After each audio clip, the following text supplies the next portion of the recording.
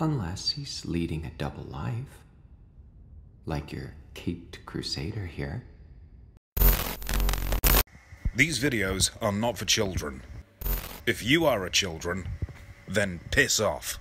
Hey there, it's me, your least favorite YouTuber, Infuso. And today, I'm here to talk about Batman: The Long Halloween, Part 1. So before we start, let me just be honest with y'all. This movie is an adaptation of a well-known and seemingly legendary Batman tale. And it's one that I've pretty much only skimmed through. Never sat down and read it in full. I own it. It's on my shelf. I'll get to it.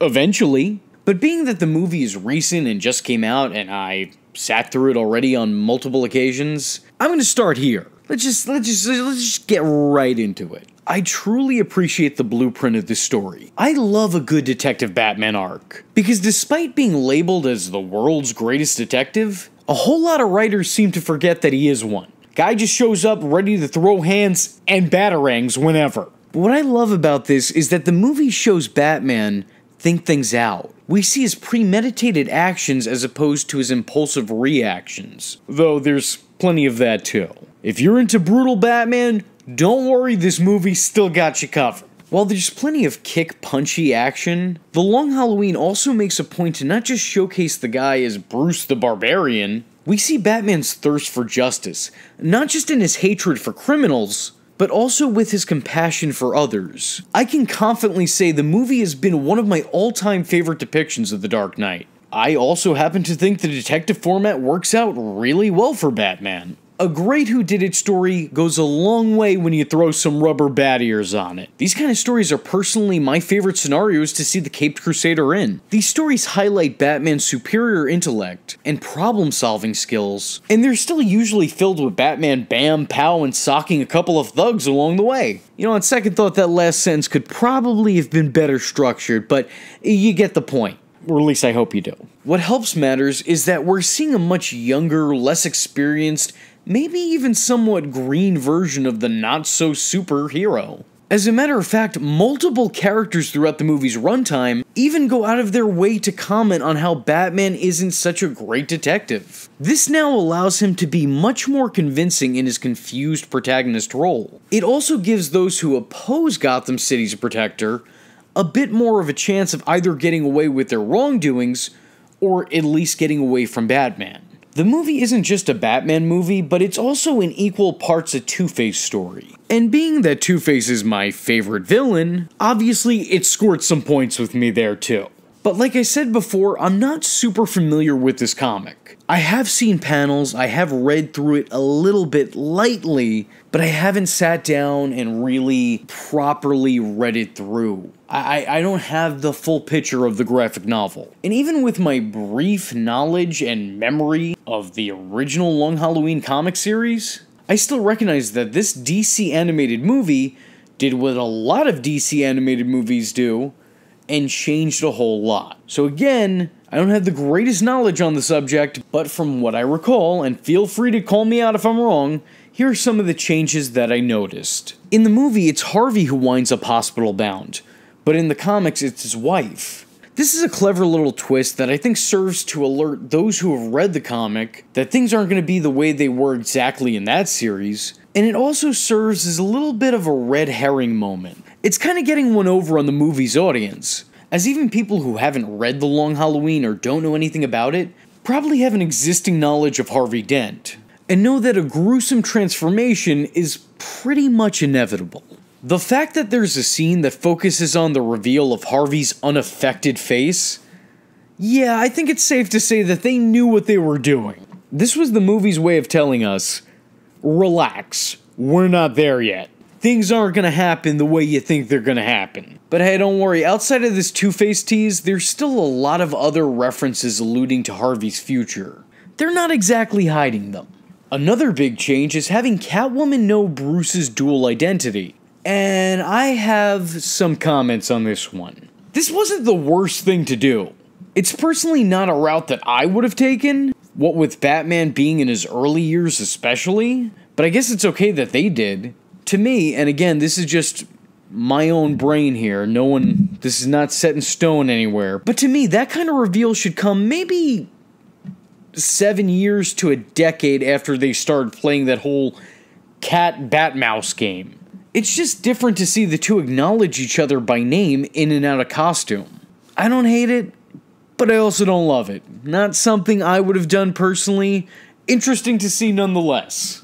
Poison Ivy shows up for a stinger at the end. And while she was present in the original telling of the tale, her inclusion and intention wasn't revealed so early on in the story. Will this change anything? I don't know! I don't know, probably not, but part of me wonders if they changed Poison Ivy's entrance into the story for the sole fact that they wanted people to get more excited for part 2. Like, it feels like her whole placement in this version of events was solely to get people invested in the second part of it. They didn't want to risk her disguising herself as someone else and end on a nonsense note to hype part 2. The characters also seem a lot more fleshed out than they were in the book. The bad guys are still bad guys, but they don't seem like just bad guys. They seem like guys who are bad. You guys hear that last sentence? I'm paid to speak for a living, and then I come out with some dumb shit like that. I think the movie makes the characters very three-dimensional, despite the fact that physically they clearly are not.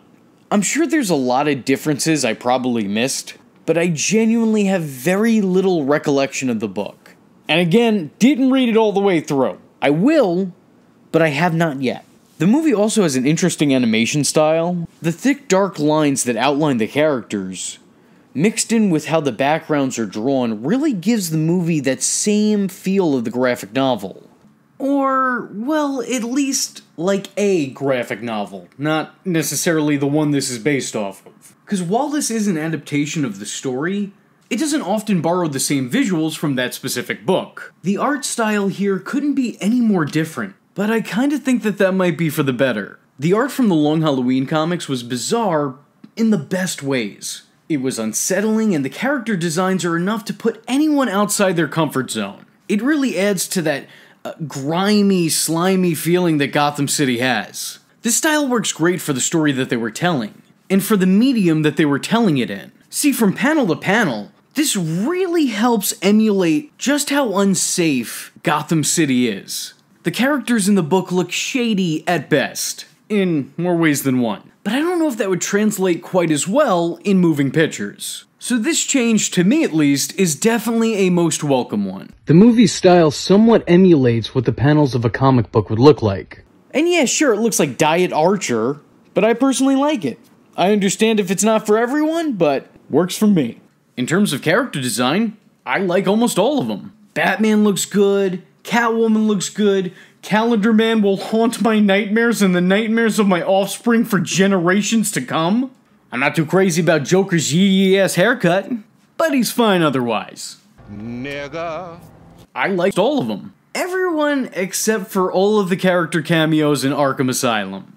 I find myself hating the brief sight of all of these characters. Which sucks, because if I remember the story correctly and they're following that format, we're gonna be seeing a whole lot of them very soon. And I just straight up do not want to. I do not approve. Once the Penguin, the Scarecrow, and the Mad Hatter to all look exactly alike. I don't know who asked for that, but it certainly wasn't me. This is something I need to say. The sound mixing here, and mind you, it's coming from me. You guys have heard some of my videos in the past. Not always that great. But the sound mixing is really, really bad at times. In one scene, there's a rainstorm overpowering the characters' voices and making some of the lines completely inaudible. Thank God for subtitles, because I would have had no idea what the fuck was going on. Also, that same storm appears to be raging by how it's drawn. It sounds like it's just a light sun shower with the volume adjusted all the way to 11. I'm not really the type to pick these things up, and if I do, I'm mostly unfazed, but here, yeah, I don't know, man. You guys didn't proof check this. You just put it out. You're like, hey, screw this. We got to get to part 2. I don't know, with the rain overpowering every other sound, I was getting some real Demon Hunter flashbacks. And that's a place I don't ever want to be. One of my biggest complaints is the fact that the movie seems to end seemingly out of nowhere. And that might be because WB decided to take a graphic novel and split it right down the middle. clearly symbolic of one of the story's main characters. It doesn't seem like splitting the movie in half was a necessity. The runtime of part 1 is under an hour and a half, and having it end the way that it did felt entirely unnatural.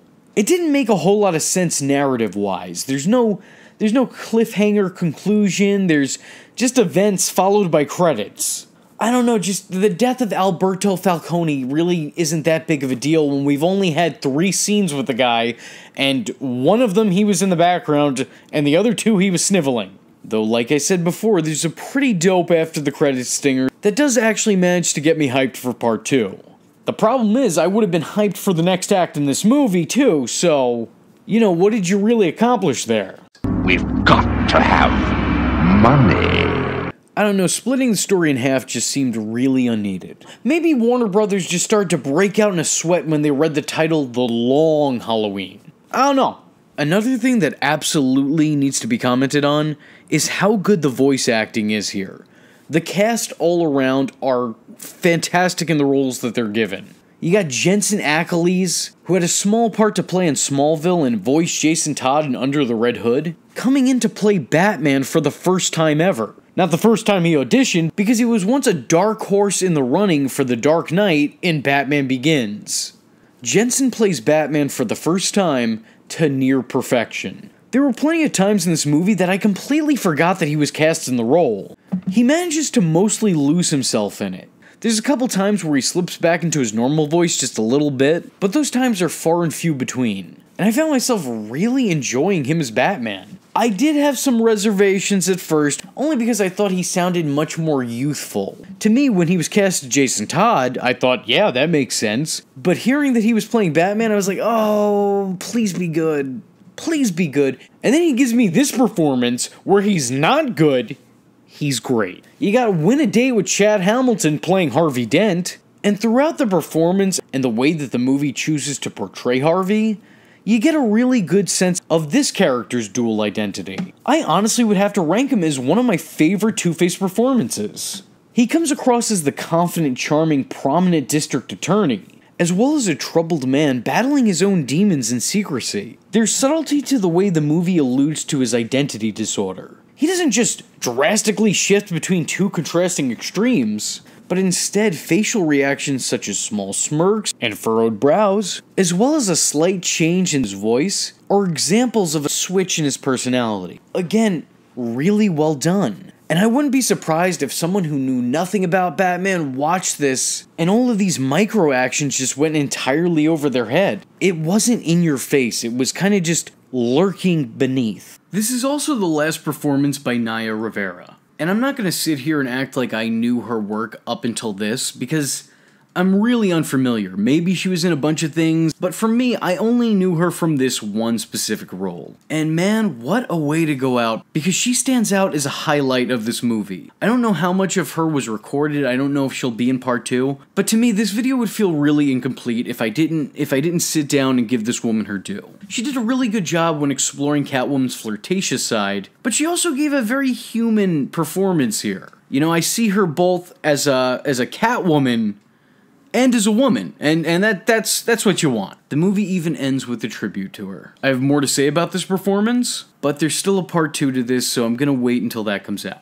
There's a bunch of little things that I appreciate about The Long Halloween as well, such as the opening title acting as an homage to John Carpenter's Halloween. I like the new reasoning they gave to Harvey's coin obsession. I enjoyed the interactions between Batman and Catwoman, who perfectly bounced off each other, and had great chemistry, as well as a compelling dynamic. Calendar Man's cameo was cringingly creepy, and he was played by, oh, of course, the John Glover of our time. I don't think it was an intentional reference to The Dark Knight, but I could definitely see some parallels in this one scene in The Long Halloween and this scene in The Dark Knight. The inclusion of little Barbara Gordon was good for world building, didn't take anything away from the story.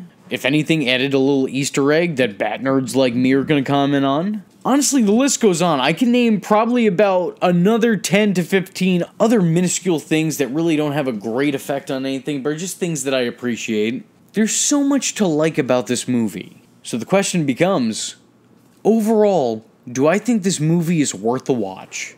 To which I say, absolutely.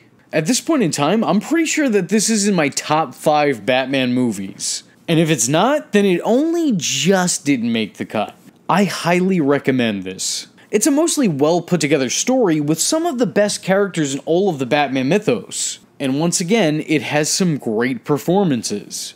If you liked my rundown of the movie today, you might be happy to know that I'll be releasing a V's First Time video, which will contain me and Reyes World TV's initial reaction seeing it. And yes, I do intend on talking about part 2 when it comes out. But anyway, with all that being said, I was your least favorite YouTuber, V Infuso, and I thank y'all for watching. Hope to see you in the next one. Happy holiday. Ackles, by the way. Ackles. The guy's name is Jensen Ackles. I made a mistake, alright? Is that what you wanted to hear? Is that what you wanted? There you go, you got it. Like, you never made a mistake before. You came and clicked on this channel, okay? I'm not alone in my error, is my point. Do you know what my people call this past year? The Long Halloween. Hey there, it's me, your least favorite YouTuber, V Infuso. And listen, I know I'm a little bit late with this video, we're a little bit past the movie's release date, and we're a little bit past the holiday that's associated with the movie. So if you're unsubscribing, I get it. I said before that Part 1 is one of my all-time favorite Batman movies. It was really well done. I liked the animation, I enjoyed the performances, I thought it was well paced, I loved the plot, I was a fan of the detective element of the movie, and the dialogue was really, really good. But now the question is, how does Part 2 fare in comparison? Well, let's find out. What I love about this movie is that the narrative unfolds in a very natural way. A lot of the time with stories, there are a few plot points here and there that aren't given a lot of, or sometimes any attention. But not so here.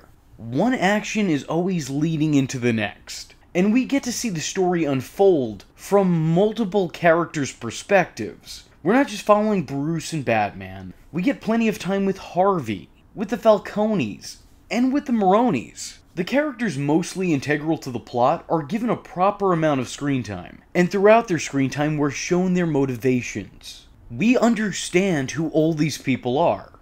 And while that does sound simple, let's not brush that off, because there is a lot going on in this movie. There's so many plot threads, but they're all weaving together perfectly. Unlike my sentences. Here you have Batman solving his first big investigation. It seems like this is the first time he has to be more than just a skilled fighter.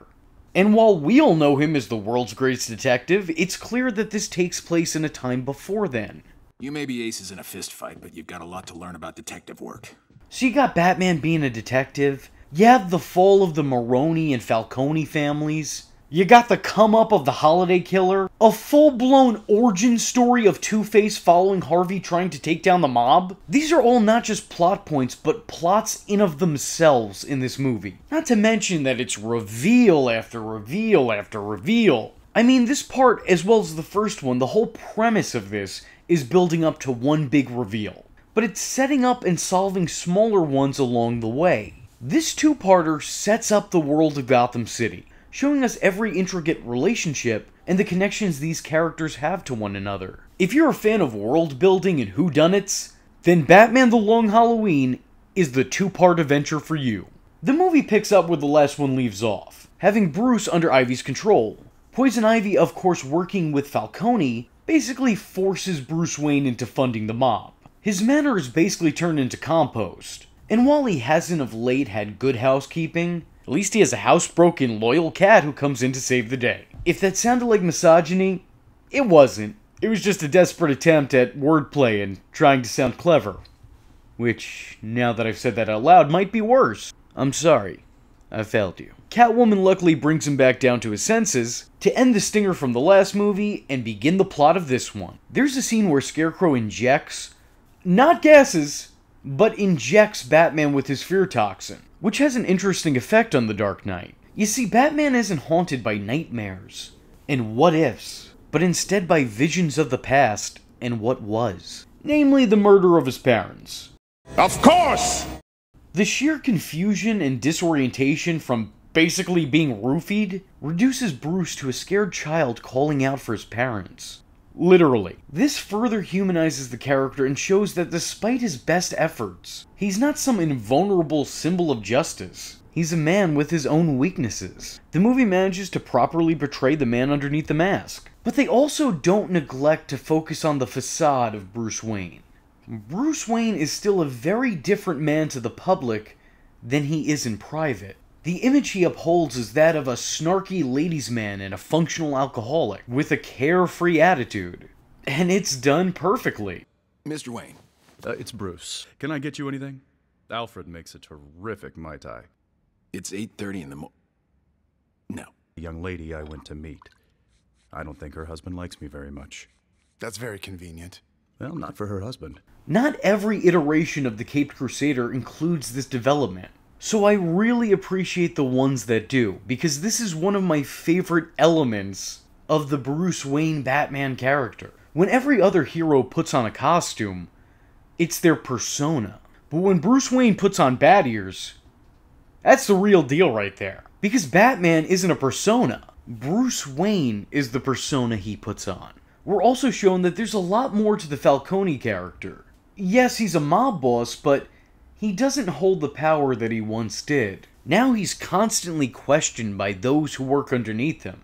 We're shown a man who is afraid of the perception of his cohorts. He makes rash decisions that impact his relationship with everyone, his children included. Not only does he go outside the family and link up with deranged psychopaths, which I don't know if you know, but that was still frowned upon in the Gotham criminal underworld. It was in poor taste. But also not giving his daughter a seat at the table for the fear of looking like he's setting up a successor. He's not the man with the plan that he seems to be. The crime world he once helped build is now changing and passing him by. And he's smart enough to know that, but he's not intelligent enough to figure out how to change with it. The guy is stuck in neutral. Gotham's criminal underworld is being invaded by Arkham inmates with tragic origin stories. Having an accent and wearing a suit is now passé. Not to mention the guy is being tracked down and stalked by the Holiday Killer, who is surprisingly not Calendar Man. Killing people on significant dates, I don't know, it kind of seemed like it was his thing. This has got to be like the time the Riddler found out about the Clue Master, or the Puzzler. The movie gives us the history of the Waynes and the Falcones, which I think adds another layer to the story and brings more to the lore this movie is establishing. The only thing is that they really don't do a whole lot with it. It's there, it's a plot point, but it doesn't serve any real purpose. Nothing is changed by that.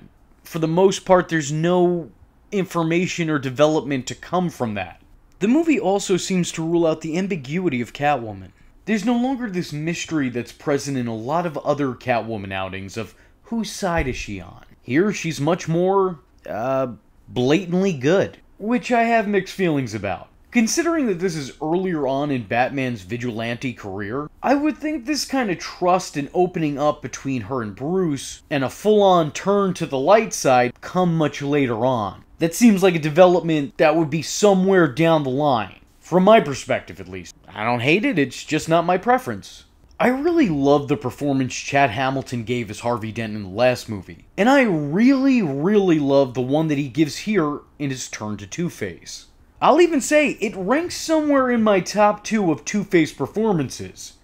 It's that good. He never comes off as a full-fledged villain, and I think that's why I like it so much. This interpretation of the Two-Face character seems to be a lot closer to what someone with dissociative identity disorder would go through. I'm not saying it's spot on by any means. I'm just saying it's a lot closer than other versions of the character have made it out to be. His alternate personality only comes to the surface when Harvey is feeling weak, vulnerable, or significantly stressed. And it's also been present prior to his facial scarring, which is important. I don't like the tellings of the tale where that just happens because Harvey's got two faces now. Even in his most dastardly deeds, we still see the humanity in Harvey throughout. When he realizes just who the Holiday Killer is, he goes out of his way to defend them, attacking his friends and colleagues, Batman and Commissioner Gordon. He even winds up taking responsibility for atrocities he clearly didn't commit, all in the name of protecting someone he loves. Harvey isn't a force of evil. He's a confused symbol of both good and bad. What I love about the character in other media is very present here. It's that constant questioning of what is right. What actions should you take in doing the right thing? That unsure feeling of what is justice and what is revenge. Harvey Dent's life is a constant struggle, living to fight off his own demons until eventually calling a truce with them over a coin toss. I get all that and more from this Harvey Dent, from this Two-Face. And I just think that this version of the character fires on levels that a lot of other versions of the character do not. Don't even get me started with Solomon Grundy and Two-Face's interactions here. They're amazing. Grundy, a former man of limited vocabulary, somehow helps Harvey find his own path and accept his spiritual death and life-changing rebirth. Born on a Monday. Reborn. Resurrected. On a Monday. Born on a Monday. I would have never thought to pair these two together, but after this, I'm ready for the two to get their own buddy cop series. I would tune into it, but if I'm being honest with myself, I think that we all know that show would air on a Monday and be taken off the air on a Sunday. Man up. All right, what happened? What'd you lose him? He's a freak. He's the fastest kid alive. This is not good. He's the fastest kid alive. Fastest kid alive, my ass. Come on. I enjoy that Harvey's trick coin has a history of its own here. Initially being Falcone's before handing it off to a young Bruce Wayne, before Bruce, now as Batman, would pass it down to the once promising district attorney Harvey Dent, having it eventually become the primary method of decision-making used by the infamous Two-Face. It's also the flip of this very coin that ends Falcone's life. I guess it's like they always say, live by the coin, die by the coin. This moment is one of the many cases of poetic justice or poetic tragedy that occurs in this movie. Also, shout out to them for quoting the first Batman comic. And everybody knows criminals are superstitious. Side note here, this doesn't have anything to do with anything, but I just love how Italian these names are. Oh boys, you better watch out, it's Luigi Moroni and his brothers Rigatoni Ravioli and Pasta Fangool. I know these are the characters' names in the comic too, but I don't know, it's just funny to hear out loud. Italian people, they have the funniest names. And before you get offended in the comments, I need you to know that I can say these types of things because my last name is Infuso. You Italian? There's a couple smaller issues I have with this movie, and also one really big one. For one, while it's nice to see characters such as the Scarecrow, the Mad Hatter, Poison Ivy, and the Penguin all brought into this story, they really aren't all that useful. They're just kind of there. They're present. I see them. I could definitely say that they're in this movie, but that's kind of all I could say about them. They're not a driving factor in what makes this movie work. They almost come off as fan service. Now, I know these characters are also present in the comic, but in this telling of the tale, they're not all that relevant. They're honestly just henchmen, which doesn't feel like the greatest use for these specific characters. Though I will say it is interesting to see the mob world of Gotham have a spotlight put on them, while the Looney Tunes take a back seat, because for the most part, it's almost always the other way around. There's also a whole lot of finger-pointing in this movie as to just who the man behind the Holiday Killer mask is, and I get it.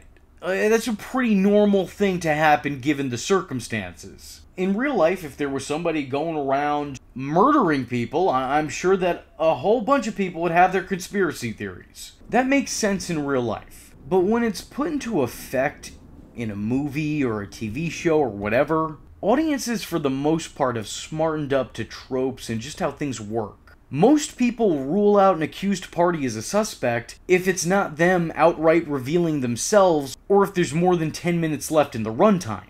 Because so many people are accused in passing of being the Holiday Killer, we learn pretty early on all the people Holiday is not, leaving limited room for who it can actually be. Most people are already going into this thinking, which one of these characters who has a significant amount of screen time can it be? And the movie's not making it any harder by constantly narrowing the choices down. I don't like this game. I came here to see Batman, not play Guess Who. Here's the thing that gets me, though. This is the big one. This This is the one I dislike very much. I hate the ending of this movie. It doesn't ruin the movie for me, but it does cheapen the story just a bit. Because the whole plot is centered around the eventual final reveal of just who the holiday killer is. And it is, spoiler alert, it is Gilda Dent, Harvey's wife, and as we learn later on, the ex-wife of Alberto Falcone. And boy oh boy, I hate it. I hate it, I hate it, I hate it. Though not for the reasons you may think. What I love about big reveals is that when they're done right, you can rewatch the movie or show or whatever and follow a small trail of breadcrumbs that you might not have seen before. And while there is in fact a small trail one could follow, and having her work in the background I guess is fair enough, the movie gives her plenty of motives to do so, being that she was married to Alberto Falcone and pregnant with his child. Carmine, upset with the son's choice to have a child out of wedlock, had their marriage annulled and the child ripped from her womb, leaving her unable to ever give birth again. Another case of poetic tragedy, as Falcone, right before his death, would learn that he too fathered a child out of wedlock, that being Catwoman. The character has all the reasons to be Holiday, but it is still impossible to somehow believe that she is. Why, you ask? Well, look at her! They look completely different. Absolutely no similarities. Two different people. And yes, smart guy in the comments, I get that it's a disguise. I understand that she's hiding her identity. But what I'm saying is that they were drawn completely different. And there is no earthly way to believe that these two people are one and the same. And I'm not just saying because she's a woman or she's petite or whatever, because this can be done correctly. And I know this can be done correctly because it has been. Look at Mask of the Phantasm. Sure, the woman underneath the mask had a completely different body shape, but the Phantasm outfit was bulky and not form-fitting. There was a full head mask to cover up details like her hair and facial features. Therefore, it's completely believable that she could be this character. Holiday, on the other hand, only wears, and I cannot stress this enough, a hat, a bandana, and a trench coat. Now, I can get how the hat can cover up and disguise the hair, even if the hat isn't big enough to fully cover up the back of her head. I'm willing to look past that and give them the benefit of the doubt. Suspension of disbelief. But then there's other things like the broadness of the character's shoulders or the fact that it doesn't have a bust. I have a harder time giving the movie credit here, but maybe, perhaps, I could look past that. But here's where the whole thing comes apart for me. Holiday's eyes are completely visible the entire time that they're on screen. And they look absolutely nothing like Gilda's very expressive, almost anime-styled bright blue eyes. They're different shapes and colors. These are not the same people. Gilda's eyes are like her most prominent feature. They're the only thing that sticks out about this character design, and yet Holiday's don't. They're about as plain and bland as a Hannibal interview. This bothers me in ways I cannot properly express. It somewhat takes a little bit away from my enjoyment of everything because it's kind of an important detail. I'm sure this was just done to throw viewers off the trail, but like, I don't know, slap some goggles on the guy, girl, whatever. I'll just put something over his eyes. That's all I'm asking for, the bare minimum. Just make it make sense. That's all I want.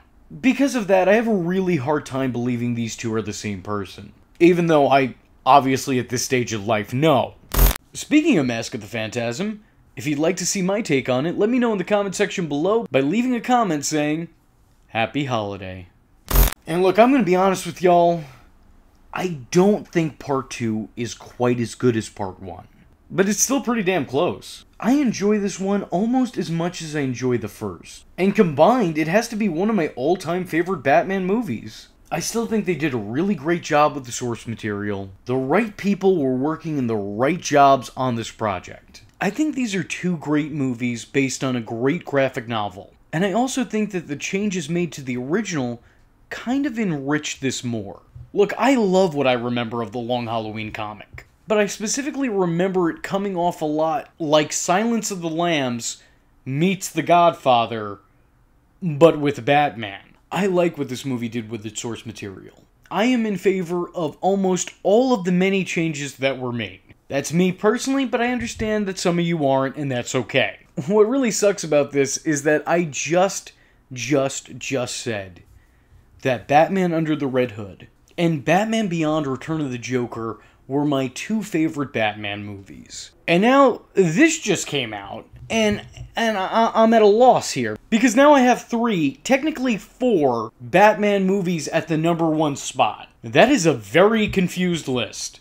I will say that I question their decision on making The Long Halloween 2 parts when could have and probably should have just released it as one long movie. I mean, when I try to break this down and make it make sense, you got Injustice, which was 5 years of graphic novels and 2 video games, combined them all together to be under an hour-and-a-half long movie. But The Long Halloween, which was one singular graphic novel, not a huge one, mind you, just an average-sized graphic novel, you took it upon yourself to split into 2 separate parts. I'm not judging, I'm just trying to understand. Regardless, I highly suggest checking out Batman The Long Halloween.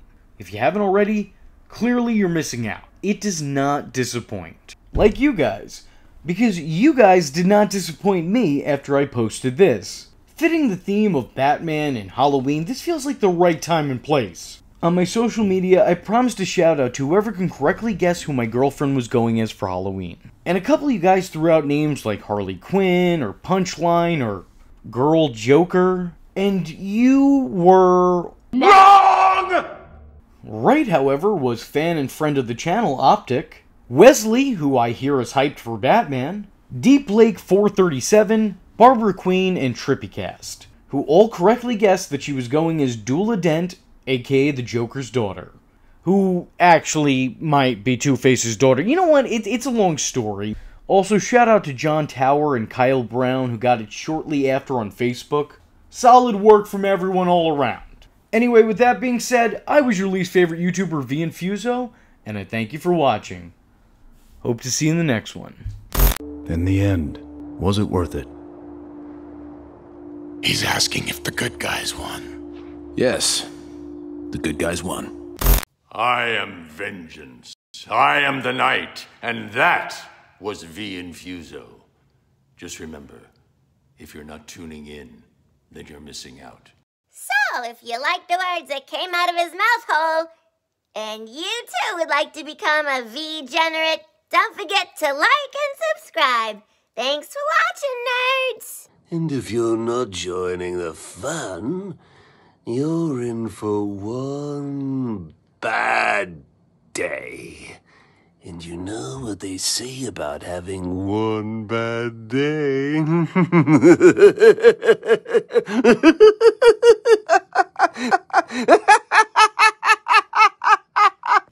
Catch him next time. Same bat time. Same bat channel.